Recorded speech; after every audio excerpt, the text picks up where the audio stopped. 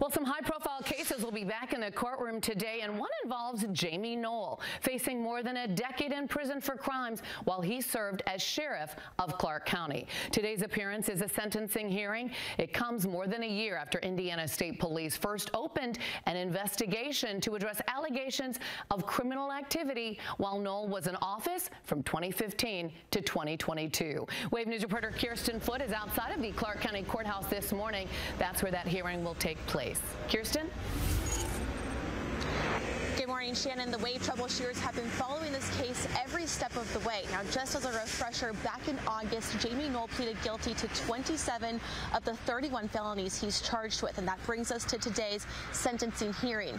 This entire case revolved around his time as head of New Chapel EMS and as sheriff. Some of those charges include tax evasion, ghost employment, and corrupt business practices.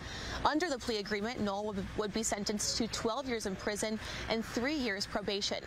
Special Judge Larry Medlock has said he wants to hear from other victims to help him determine if that 12-year prison sentence is the right fit. Special Prosecutor Rick Hertel believes it's near the maximum he could get under the law.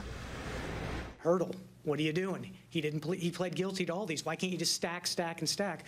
Well, there's provisions within the state of Indiana that does not allow for things to be consecutive to one another, but allows for what's called concurrent, one with the other.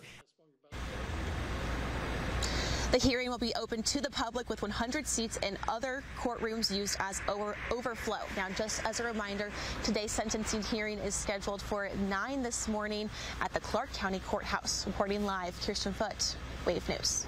Thanks, Kirsten. And Jamey Noel is not the only Noel expected to go before a judge today. His wife, Misty, is charged with theft and tax evasion for charging more than $600,000 on New Chapel's credit card and failing to report the spending on her tax returns. Jamey's daughter, Casey, faces similar charges for charging more than $100,000 on the credit card. But their cases might not go to trial at all. Earlier this month, prosecutors said they were close to reaching a plea deal, but whether or not the judge accepts the deal will probably also depend on today's testimonies at Jamey Noel's sentencing.